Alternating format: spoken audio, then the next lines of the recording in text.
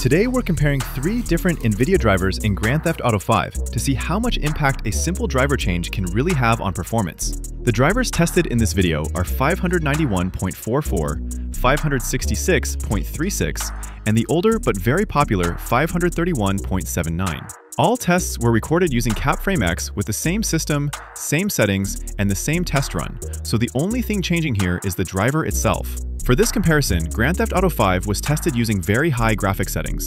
I didn't lower settings to boost FPS because I wanted to see how each NVIDIA driver behaves under heavier GPU load and real-world conditions. This makes the results more realistic, especially for players who actually play GTA 5 on higher visuals rather than competitive low settings. Also, just to be completely clear, the PC specifications remained exactly the same for every single run.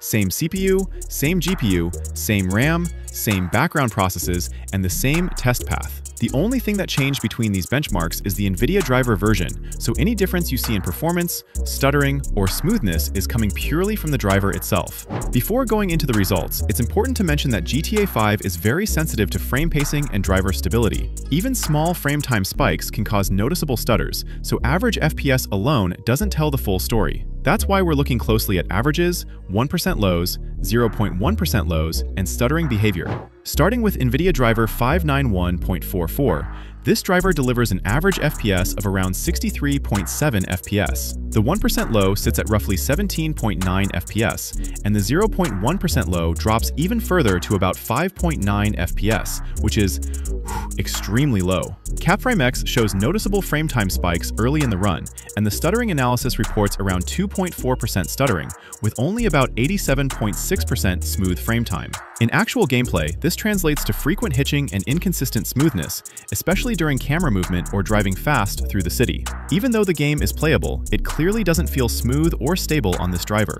Next up is NVIDIA driver 566.36, which performs noticeably better than 591.44. Here, the average FPS increases to about 70.2 FPS, with the 1% low around 6.4 FPS, and the 0.1% low close to 5.3 FPS. While the average FPS improvement is clear, the frame time graph still shows heavy spikes, especially at the start of the run. Stuttering increases to around 12.6%, and smooth frame time drops to roughly 87.4%. In real gameplay, this driver feels faster than 591.44, but it still suffers from visible stutters and inconsistent frame delivery, making the experience feel unstable at times.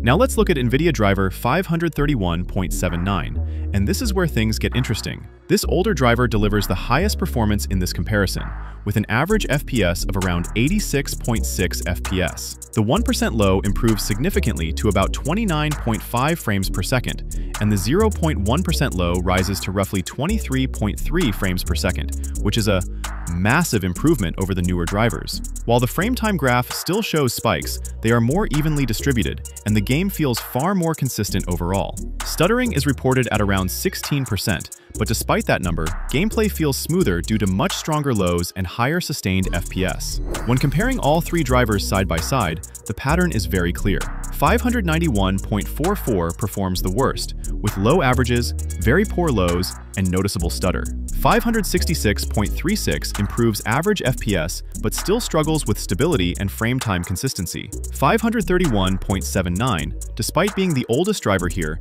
delivers the best overall performance in GTA 5, with the highest FPS, much stronger lows, and a noticeably smoother gameplay experience. So the final conclusion is simple. If you're playing GTA 5 and want the smoothest experience possible, NVIDIA driver 531.79 is clearly the best choice out of these 3. The newer drivers may be optimized for modern titles, but for GTA 5 specifically, they introduce more instability and lower lows that hurt gameplay. Sometimes newer isn't better, and this comparison is a perfect example of that. If you want me to test more NVIDIA drivers, different games, or specific settings, let me know in the comments. A simple driver change can make a huge difference, and testing is the only way to know what actually works best.